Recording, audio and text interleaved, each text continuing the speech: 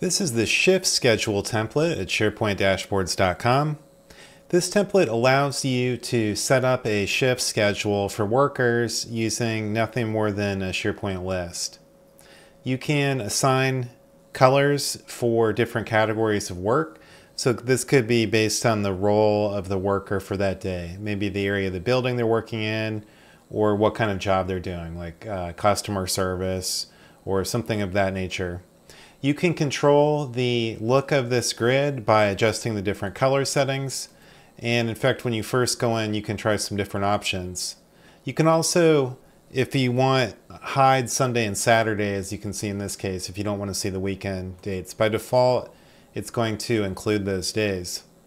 In SharePoint, you're just going to need a list which has pre-configured fields. There's two ways to do this.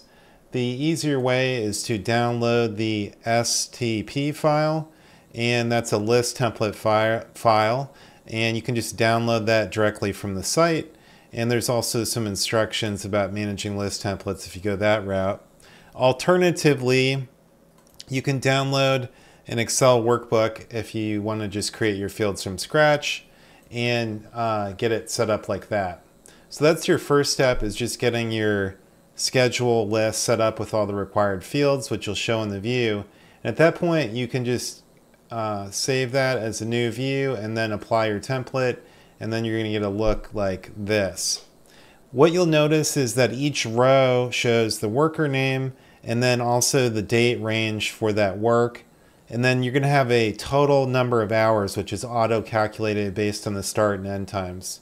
So just as an example, I'm going to add another worker to this list, and I'll do that right now. So we'll say employee John Baker, and I need to make sure I pick a Sunday start date. So this is all starting for the week of May 4th. So I'll just pick that date, and there you can see John Baker is now in the schedule.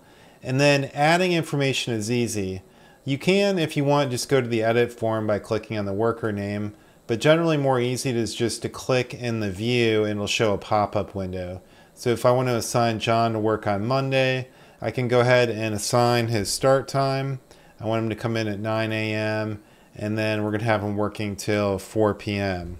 Just typing the values. And then I need to assign his category of work. We're going to say that he's working produce. And that's it.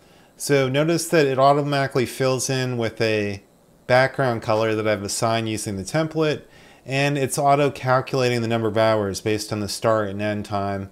I can see that for individual days, and then I can see the week total on the left under my worker name.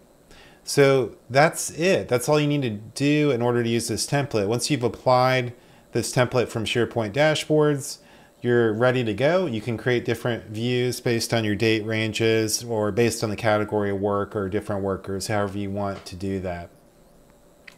This template is available to download as part of the subscription package at SharePointDashboards.com.